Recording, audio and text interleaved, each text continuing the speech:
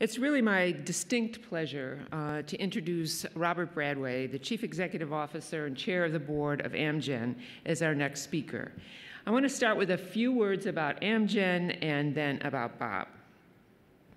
Amgen is one of the most admired pharmaceutical companies on the Fortune's list year in and year out, and is widely regarded as one of the world's leading and most innovative biotech companies. The company was founded in 1980 as Applied Molecular Genetics and became publicly traded under its current name in 1983.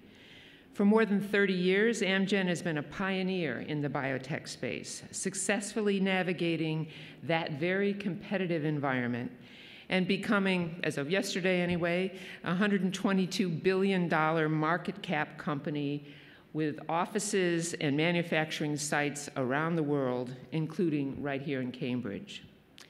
Amgen has a commitment to unlocking the potential of human biology to address serious illness through innovative human therapeutics. As chair of the board of Massachusetts General Hospital, as Chris said, I'm particularly aware of one of Amgen's blockbuster drugs, Enbrel, which those golfers among us have often seen fondly mentioned by Phil Mickelson. As many of you know, Enbrel started with work done in MGH's own Department of Molecular Biology. Robert Bradway, Bob, came to Amgen in 2006 as VP of Operations Strategy after years at Morgan Stanley, culminating in leading that investment bank's European corporate finance and banking areas headquartered in London.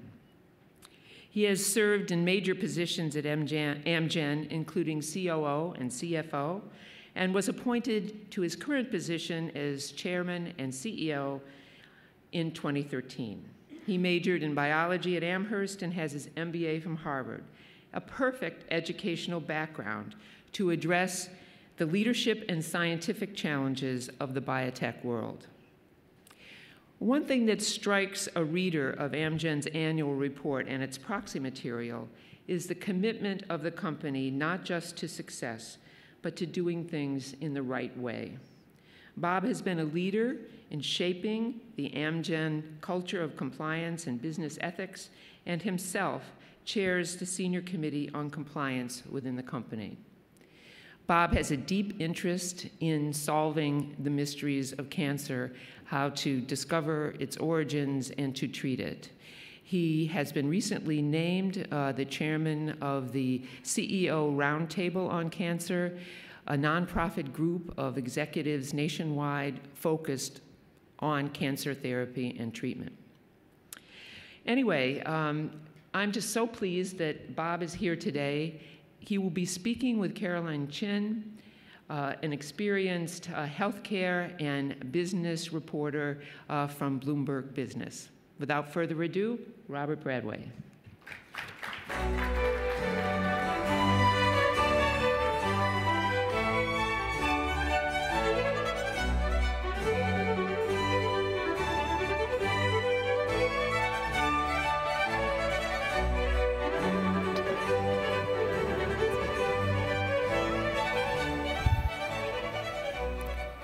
I know how this works. Great. Well, Bob, it's great to be here with you today. And before we get started, I just wanted to let the audience know that there is an iPad I have here where I should be able to get questions from you guys if you want to send them in, and the links should be appearing on the screens throughout our talk. So, Bob, thanks for taking the time to be here today. Thank you. My pleasure.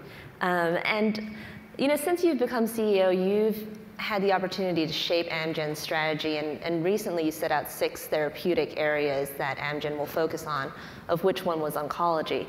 So maybe let's start there.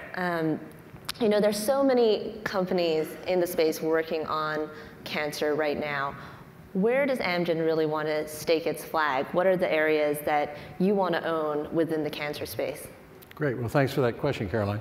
As you point out, oncology is an important area for Amgen. It has been historically, and it remains that today. So oncology is one of our 6 areas of therapeutic focus, and we have a rich history in the field of oncology dating back to our early work with supportive care projects. And I saw recently one of the analysts reported that we have about 10% of the worldwide market for cancer drugs. So we're a large player in the market, and we remain committed to the products that established our legacy in the field.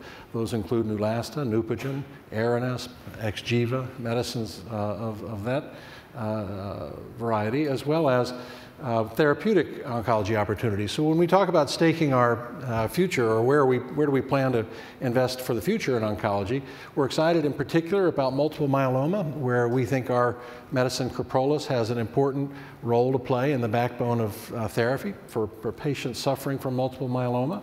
And we expect to remain a major player in the field of hematologic oncology in particular. We have a number of innovative programs in that field, which I hope we'll have a chance to talk about this morning. And of course, we're also very interested in the emerging area of immuno-oncology, where we have 2 drugs that have recently been approved to treat patients suffering from specific types of cancer. So it's an exciting time for us as a company and for the field in general, and we expect oncology to remain a big part of what we do. So you just mentioned a lot of things, but before we dive into specific drugs that you have, how about the flip side? Are there areas in oncology that you won't touch, that is just not for Amgen? Yeah, thanks for that. Yeah, focus is important, and it's important within a therapeutic area like oncology. And so we have been very disciplined about identifying the areas within oncology where we will focus and discriminating against the areas where we've decided we probably don't have, where we're not going to focus, where we're not going to allocate resources. So for example, whereas signal transduction was an important part of our research for a period of time, we're pretty much dialing down our efforts in signal transduction, focusing instead on, for example, our bispecific T-cell engaging antibody platform, focused instead on immuno-oncology agents. And there are other areas around the stroma of tumors, for example, where we're not particularly going to invest resources. So we are, within our business, very clear about where we want to allocate resources, where we want to help blaze new trails, and the areas that we want to avoid as well. Got it. So to stick on the high-level strategy first, you guys have a number of different ways of accessing external innovation, whether that's through acquisition like the Onyx deal or through partnerships like your collaboration with Kite Pharma. Can you talk a little bit about how you approach deals? When do you partner? When do you acquire? Do you have a preference? How do these deals come together? Sure. Well, maybe starting at a high altitude, external innovation is core to what we do. If you look at our pipeline through time, through history, about half of the molecules that we've successfully advanced through the registration process and been able to use to treat patients were generated internally and half externally. So that means we have to be active looking for opportunities outside our own research and development organization, especially in cancer, where we looked literally at hundreds of opportunities last year. So we're active with our venture investment portfolio. We have a small venture group that invests in early stage innovative opportunities, and we're active licensing. For example, we structured a creative research partnership with MD Anderson looking at our BITE platform in the setting of myelodysplastic syndrome, and recently announced a collaboration with USC. So we do both early stage licensing as well as later stage licensing. And in the immuno-oncology area, we struck a licensing arrangement with Kite that we're excited about in the CAR-T area. We also licensed in some interesting bispecific opportunities with Xencor. And so licensing is a core part of what we do, both early and later stage. And then finally, we also look at acquisitions. And we've made several in the recent past in oncology, the most recent being Onyx. But in addition to Onyx, which brought us our leading multiple myeloma therapy called Kyprolis, in addition, we also acquired a company called BioVex, which brought to us an innovative oncolytic vaccine, which is registered and approved as Imlygic, and acquired Micromet, which brought us our first bispecific T-cell engaging antibody called Blincyto for patients suffering from acute lymphoblastic leukemia. So we're active throughout the business development spectrum, and we have a very dedicated group of professionals who, as I said, reviewed literally hundreds of opportunities for us last year. Now, when we're successful at finding something we like, obviously the external innovation competes with our internal resources, and we try to allocate resources to the most promising of the two, whether it's internal or external. And our focus is to find medicines that are truly innovative, where we have a reason to believe in the biology behind the medicine, and where we believe the effect size of the medicine can be quite large. And so those are some of our guiding principles when we come to look at external innovation.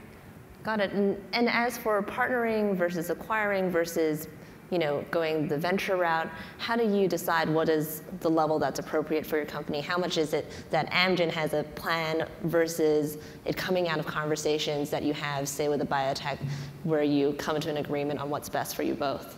Well, our focus has to be, as we think about allocating capital or resources to external collaboration, our focus has to be on how we can earn a return from that capital, how we can earn a return from the collaboration. And where we think we can earn a return through a licensing structure, we're very happy to pursue licensing.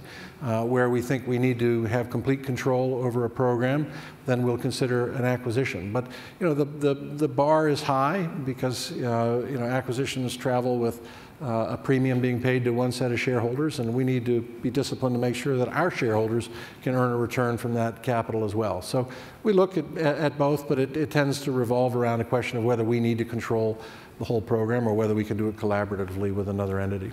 Great.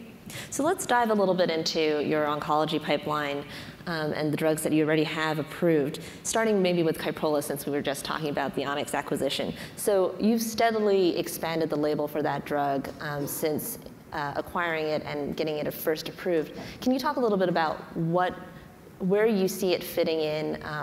I think you've talked about it as a potential backbone therapy, and where you're going to take Kyprolis next. Yeah, well, we're excited about Kyprolis because of the data that we've generated in phase 3 clinical trials of the medicine in patients that are suffering from multiple myeloma. And so the data that we generated in a series of phase 3 trials that we reported last year were very impressive, leading us to grow in confidence that both proteasome inhibition has an important role to play for patients suffering from this disease, but also leading us to grow in confidence that Kyprolis is a superior agent for maintaining patients while undergoing therapy for this disease. So again, based on the data we've generated, we're very optimistic about the role that Kyprolis should play, and very optimistic about the importance of proteasome inhibition for these patients over the long term. And can you just get people up to speed on the data that you have seen, because you've done some really interesting head-to-head trials on that drug? Right. So we have generated data from a head-to-head trial in particular against a competing proteasome inhibitor, which demonstrated the attractive profile of Kyprolis against that agent, as well as assessing Kyprolis with other important leading multiple myeloma drugs. And again, in both phase 3 trials, we demonstrated results that were far superior to the control arm of the trials. So the good news is that this is an agent that looks to have a very large effect size, and one that offers, we think, real promise and hope for patients suffering from this disease. And we continue to look at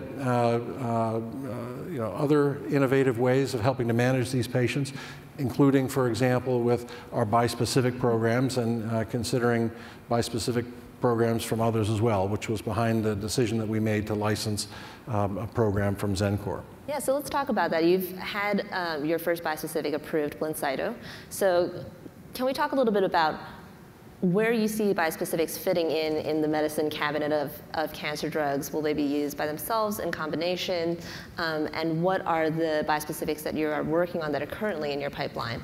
Well, maybe we should start with a focus on our first approved molecule, our first bispecific program, which, as I said earlier, was approved for patients suffering from relapsed refractory acute lymphoblastic leukemia.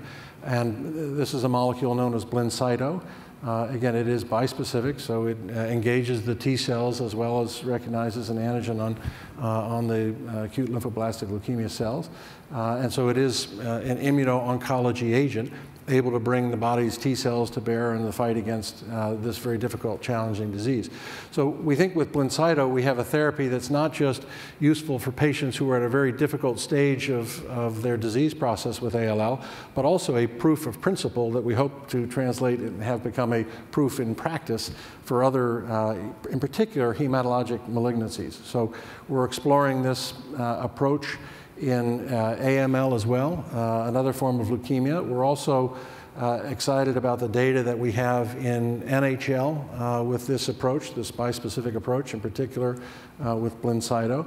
And so we think that this approach may have widespread applicability, and naturally we're looking at this in combination with other agents, including the checkpoint molecules as well. So in general, as a standalone for hematologic malignancies, we're excited.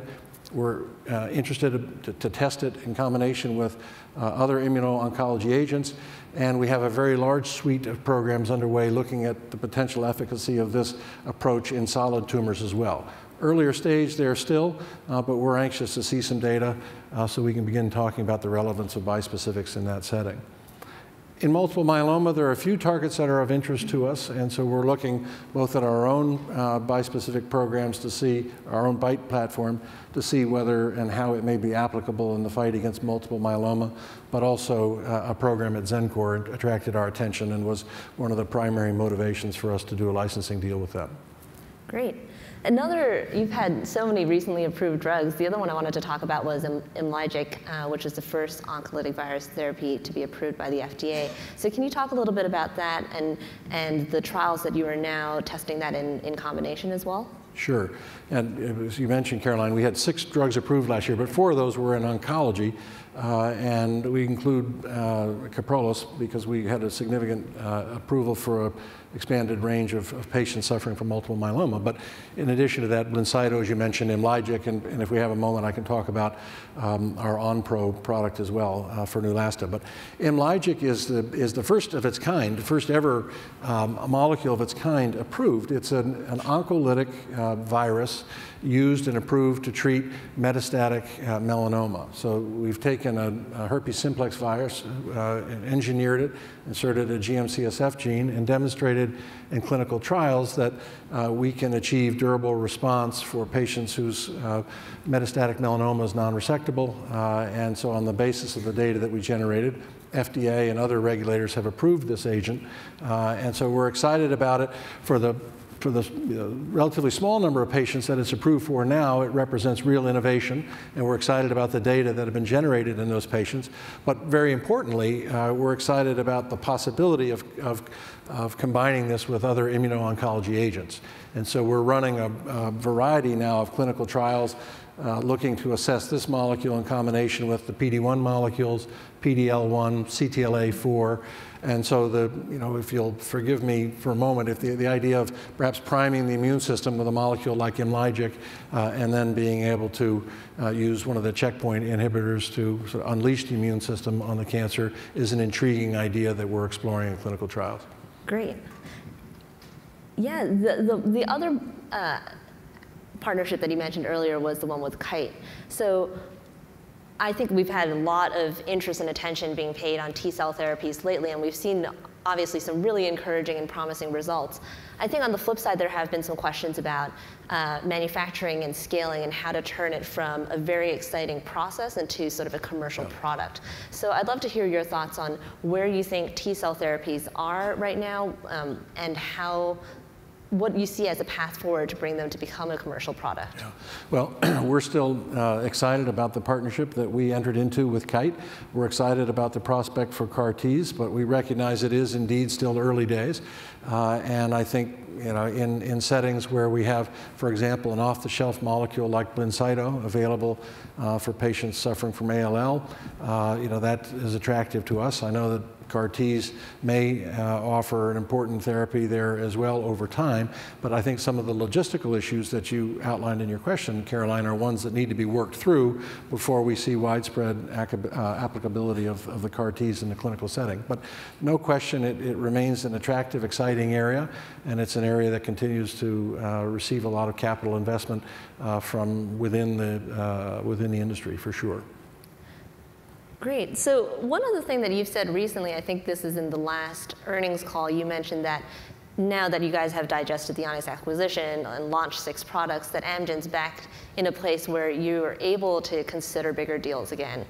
You said something that along the lines of the aperture is opening for this to be something you can look at. So I'm curious to hear what's on your wish list. Or are there, in oncology or in other areas, where do you see opportunities to build Amgen's pipeline?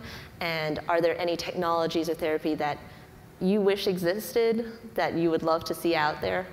Yeah, well, I think what we were trying to reflect was that after a period of time of focusing on earlier stage licensing and earlier stage molecule acquisition, that we feel we're at a stage now where we can embrace larger scale business development, larger scale licensing or acquisitions. And the starting place for us in oncology and across all of our other 5 therapeutic areas is a need to believe in the biology, a need to believe that we're looking at an innovative medicine that can make a big difference for patients. So belief in the biology, the potential for the effect size, and the ability to develop a molecule that provides real value to society. And I think, you know, one of the issues that we have to take responsibility for and have to be serious about in our industry is the need to advance innovation that has a large enough effect size to make sense for society. Innovation, as everyone in this room I think appreciates, is a challenge, and it's an expensive challenge. And so what we need to be capable of doing is advancing medicines that are both innovative but generate enough benefit for society that it makes sense for us as a community to be investing in those medicines. And that's what we're trying to do in cancer and indeed across the rest of our portfolio as well. Got it. So speaking of innovation, I think one topic that's come up quite a lot at this forum and in general has been drug pricing and how to assess what the value is of a medication. So do you think that cancer drugs are priced appropriately now? And how is Amgen working to sort of balance payers' concerns with the need to reward innovation? Mm-hmm.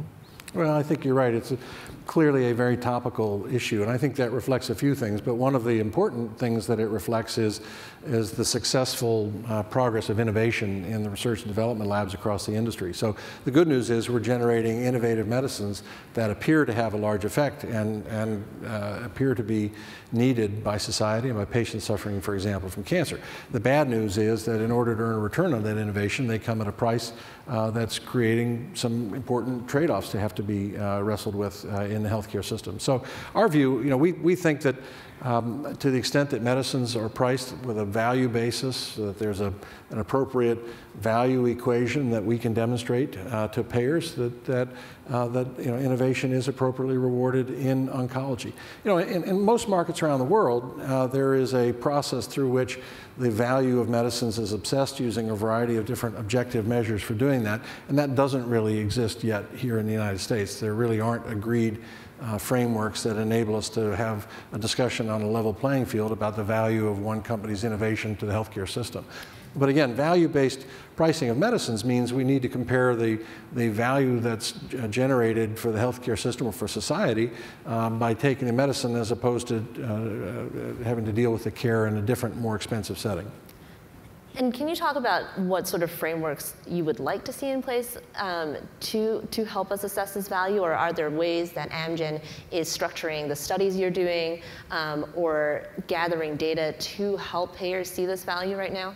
Well, I think we and others in the industry do and have for some time been assembling the data necessary to help payers, particularly in single-payer states, evaluate, you know, all of Europe, for example, evaluate the value of our medicines. And so we do collect the data, and I think we have a responsibility of sharing that data with payers around the world, including here in the United States, and we try to do that transparently, and we will continue to do that.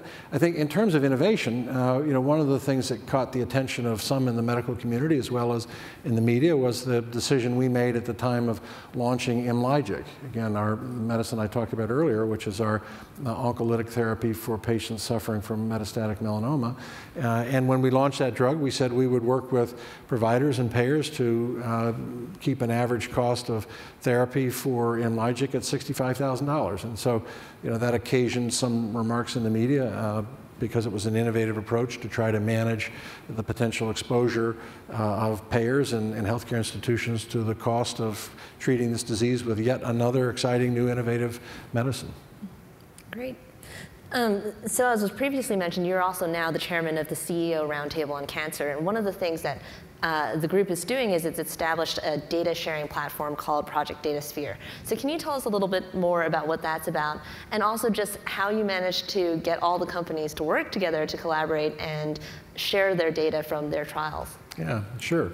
Well, Project Datasphere is an initiative that was started in 2014, arising out of the CEO Roundtable on Cancer, which Cathy described earlier, which was an initiative that President George H.W. Bush started in 2001, where he encouraged chief executives to get active on behalf of their staff, employees, to develop better cancer prevention, detection, and treatment.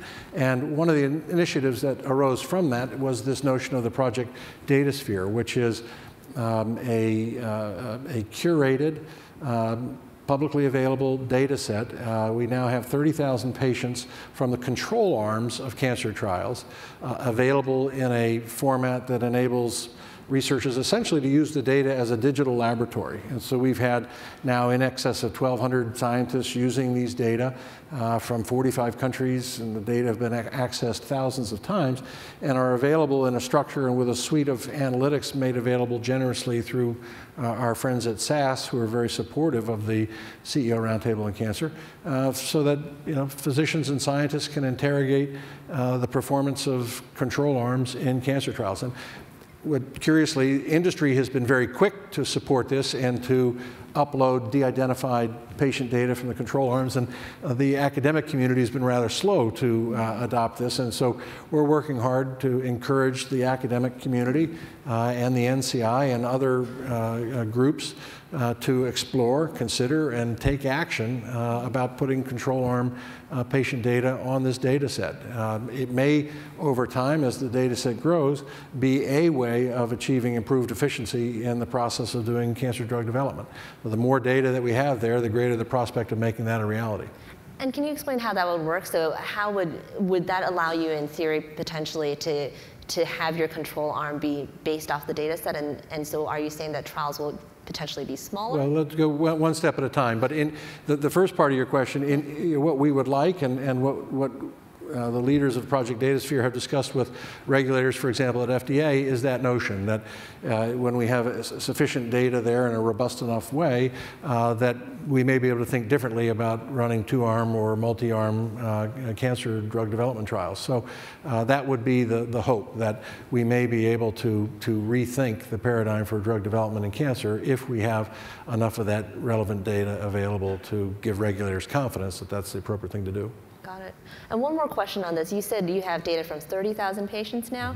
Mm-hmm. What size do you think that it would have to reach for that vision to start to be attainable, or do you have a goal for the number of patients you'd like? Well, we certainly have a goal for this year. The goal for Project Datasphere is to have 100,000 patient lives available in the digital lab by the end of the year, and I'm optimistic that we can achieve that. I think focus like that, which is being put on cancer by the Vice President Biden's Moonshot Initiative, gives us an opportunity to talk to government and to the academic community and to our peers in industry about supporting an initiative like that. We don't need to reinvent this wheel. This wheel exists already today in a robust fashion that's available to scientists around the world. And what we need to do now is recruit more and more data to make it available through the initiative, the Project Datasphere initiative. Great. So just a couple more questions based on the time we have here. What do you think about the state of funding overall for cancer innovation, and is there enough? Where do you think the money could be coming from more? We've seen various different types of commitment, obviously, from the government with the Moonshot program. We've seen individuals like Sean Parker, who's given generously to also increase research funding. So I'd love to hear your thoughts on whether or not cancer research is well funded enough right now, and where else we could see funding coming from. Well funded enough, that's a great question. I think, look, the big picture is that we are an aging society, and cancer is a disease of the elderly, and we have an economic issue in this country, which is the burden of the diseases of the elderly, and cancer is clearly one of them. And so, is society investing enough in the prevention and treatment of cancer?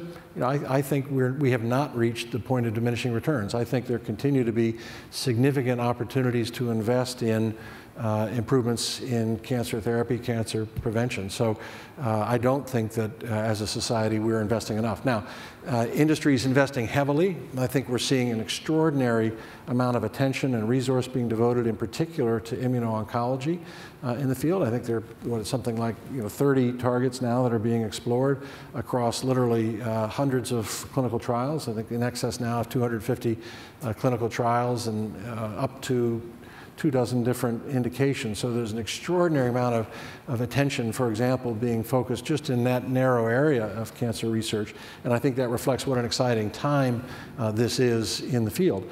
Obviously, I'm concerned, as are others, about the waning federal support for basic research in particular, and concerned about the struggles that NIH is having to receive the kind of funding that I think is appropriate at this stage in the life cycle of, in particular, biology. We're still at a very early stage in the life cycle of the discipline of biology, and I think the returns to investment in basic research, translational research, and development are going to be very attractive over the next several decades. And I think the government in particular has a role to play in funding the basic research.